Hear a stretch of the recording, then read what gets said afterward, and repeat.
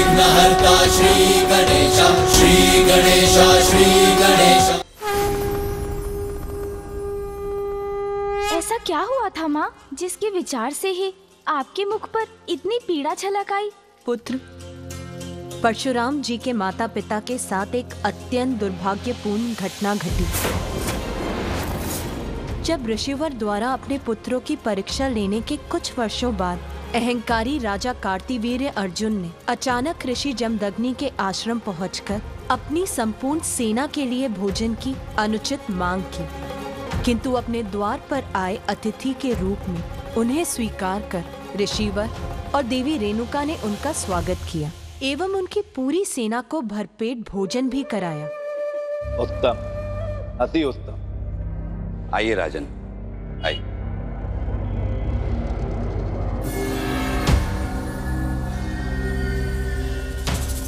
दरिद्र ऋषि, हम आश्चर्यचकित हैं कि आपके इस आश्रम के दरिद्रता के इस सागर में ऐसी कौन सी अन्न के भंडार की बड़ी पूरी गागर फूट पड़ी जो इतना अनाज उत्पन्न हो गया, जिसने हमारी इस विशाल सेना का पेट भर दिया। राजन, देवी कामधेनु की पुत्री कपिला, इन्हीं की सहायता से हम आपका सत्कार करने में सक्षम हो पाए। उन्हीं की कृपा से हम आपके और आपके सैनिकों के समक्ष यह व्यंजन प्रस्तुत कर पाए।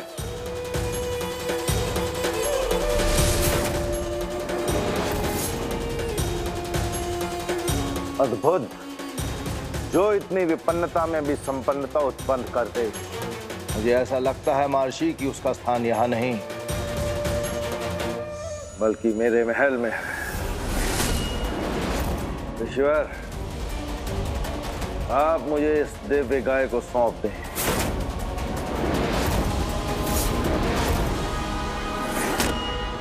नहीं महाराज, ये संभव नहीं। यह अनुरोध नहीं था मेरा ऋषिवर, आदेश था मेरा। आप मेरी प्रजा हो और प्रजा की संपत्ति पर राजा का अधिकार होता है। मेरे मार्ग से हट जाइए ऋषिवर, और इस दिव्य गाय को मुझे अपने साथ ले जाने दे। मैं इसे अपने साथ ले जाकर भोग विलास की वस्तुएं प्राप्त करूंगा। नहीं राजन, प्राण त्याग दूंगा, किंतु दुखियारे और असहाय जीवों की सहायता के लिए स्वयं इंद्रदेव से उपहार स्वरूप प्राप्त देवी कपिला को आप जैसे दुष्ट राजा को कभी नहीं ले जाने दूंगा।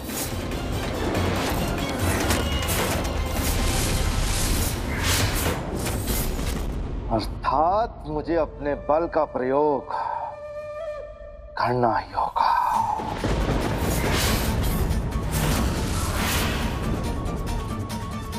रद्द कर दो इन सब का और इनके इस आश्रम को नष्ट कर दो।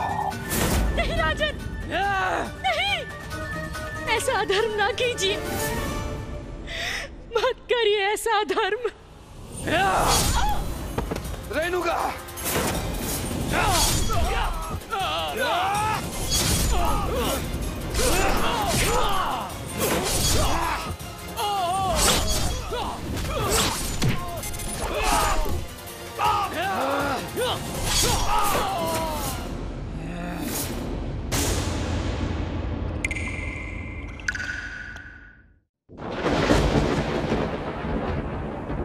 इसीलिए पुत्र, तुम्हारे पिता महादेव उन्हें पिनाक प्रदान करने गए ताकि वो अन्यायियों को उनके अनुचित कृत्यों का दंड दे सके।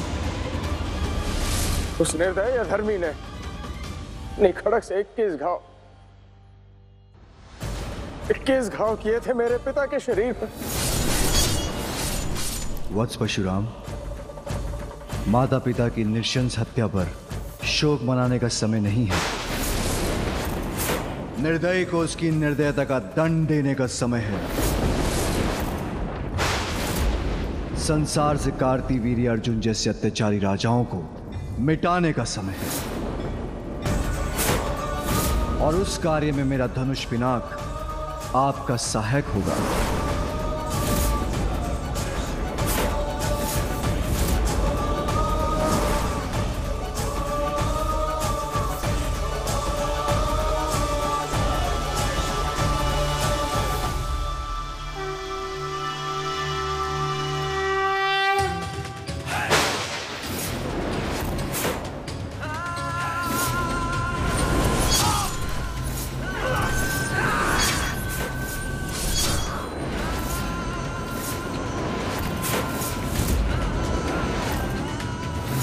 माँ, अब परशुराम जी क्या करेंगे?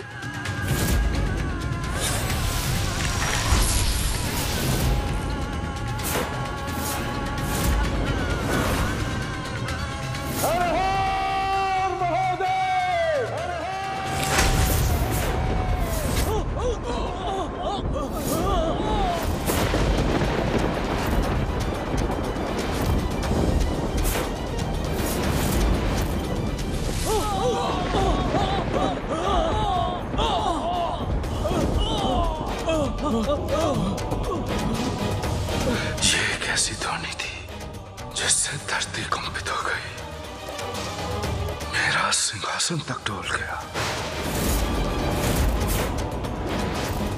माँ, प्रतीत होता है ये तो पिताश्री की पिनाक की टंकार की गूंज है। हाँ पुत्र, तुम उचित कह रहे हो। ये स्वामी के धनुष पिनाक की टंकार है, उनके शिष्य परशुराम की हुंकार है।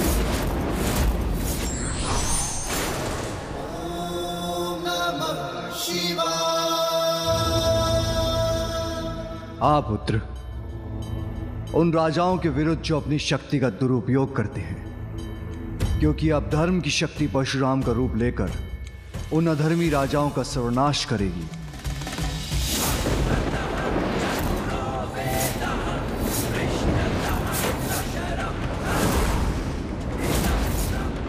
ऋषि जमदग्नि पुत्र परशुराम,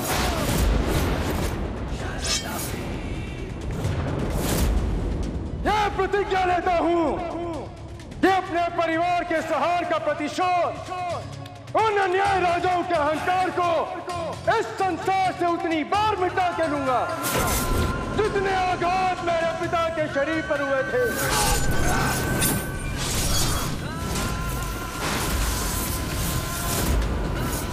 और इस कार्य का प्रारंभ तुम्हारा रक्त बहा के करूंगा कार्तिवीर्य अर्जुन। आक्रमण के लिए तैयार हो जाओ सैनिकों, और मुख्य द्वार को खोलना मत। तुम्हारे द्वार पर तुम्हारा काल तुम्हारी प्रतीक्षा कर रहा है कार्तिवीर्य अर्जुन।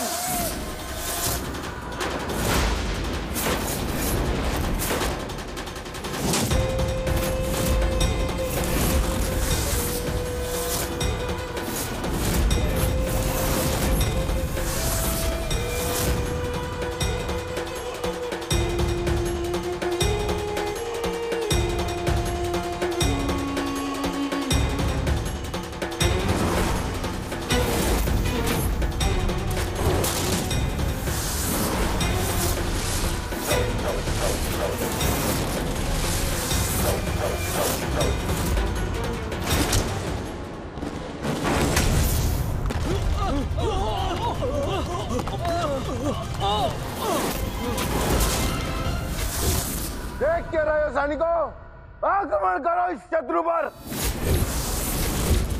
समाप्त कर दो इसे।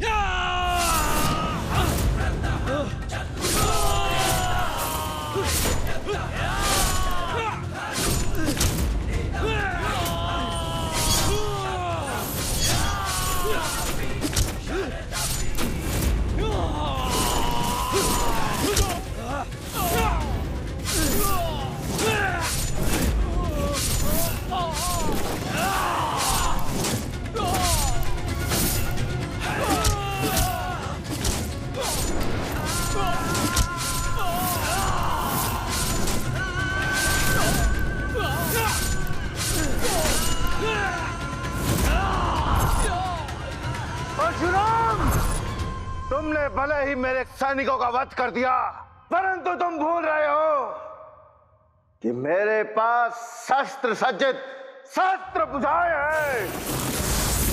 इनसे कैसे बचोगे तुम?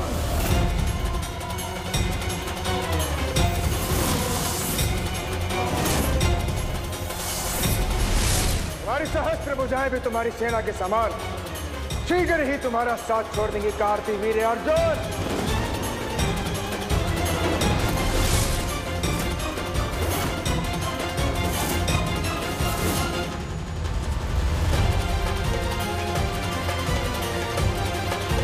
रुक जाओ परशुराम, अब भी समय है। अपने बल पर बहुत अभिमान है ना तुम्हें,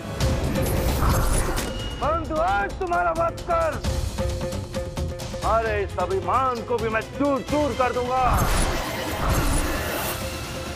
परशुराम, जिस प्रकार आघात से मैंने तुम्हारे पिता का वध किया था, आज उसी तरह मैं तुम्हारा वध करूंगा।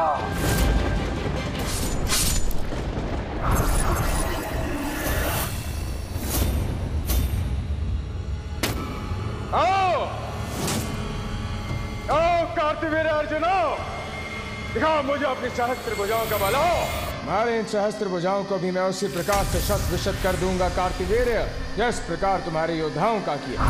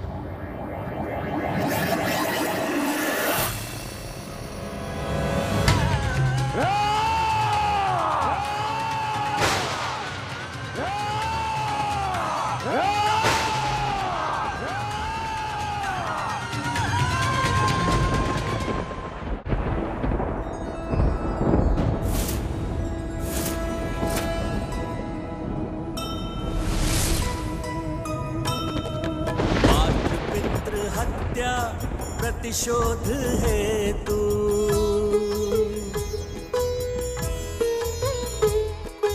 अन्यायी नृप अंत करे प्रभु परशु।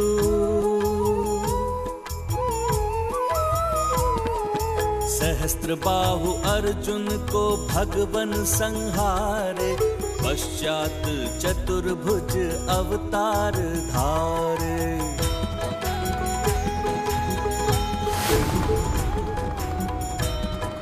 अहंकार का घड़ा जब भर जाता है तो वो अहंकारी का विनाश बनकर छलकता है। कदाचित परशुराम जी द्वारा कार्तिवीर्य अर्जुन के सर्वनाश के साथ संसार में दुष्टों का संहार प्रारंभ हो गया है, किंतु इसके साथ ही परशुराम जी द्वारा उन सभी को न्याय भी मिलेगा जिनके साथ अनुचित और अन्याय हुआ है।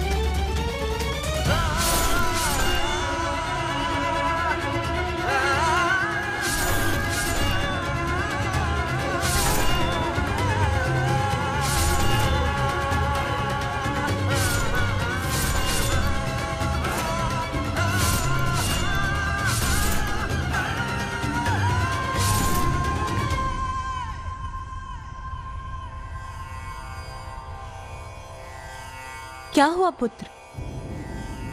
माँ, परशुराम जी के प्रति शोध की अग्नि तो अभी भी धधक रही है।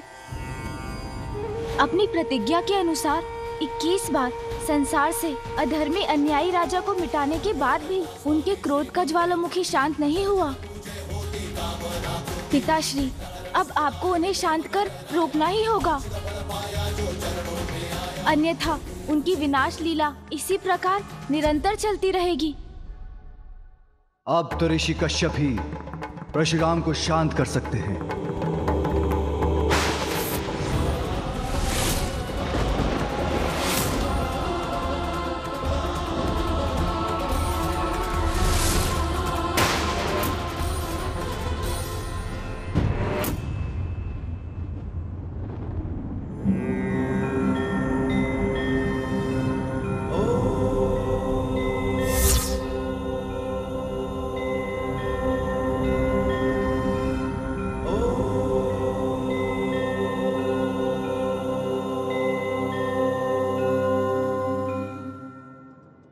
रुको परशुराम, प्रतीत होता है आप अपने पिता ऋषि जमदग्नि की स्मृति भुला चुके हैं और कदाचित आप ये भी भूल चुके हैं कि आप एक ऋषि पुत्र हैं।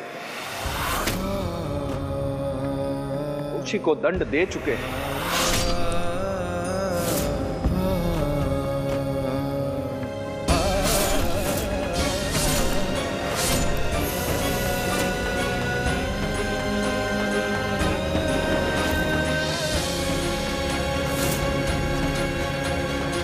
आपका प्रतिशोध तो कभी का पूर्ण हो चुका और अब क्रोध के आवेश में सभी सीमाएं लांघ चुके हैं आप। क्या यही ऋषि धर्म है?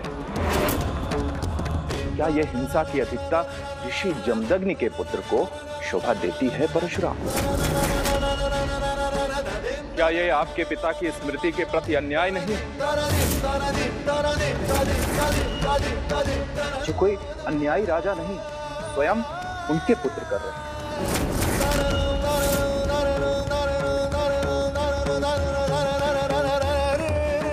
वैसे ही अपने भीतर चल रहे युद्ध को भी शांत कीजिए परशुराम जी।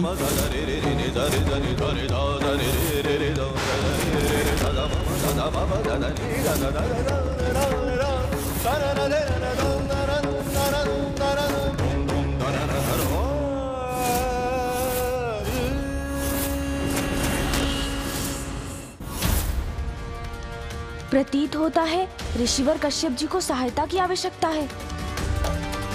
आप मुझे अनुमति दीजिए पिताश्री, मैं ही जाकर उन्हें रुकने की प्रार्थना करता हूँ।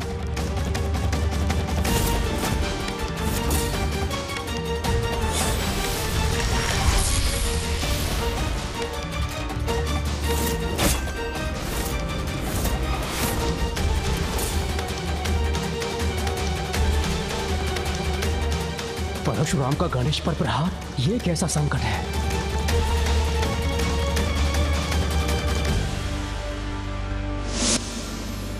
आवेश और आवेग व्यक्ति से भूल करवा सकता है, इसलिए उस पर नियंत्रण आवश्यक है। For more updates, subscribe to our channel, click the show links and enjoy watching the videos.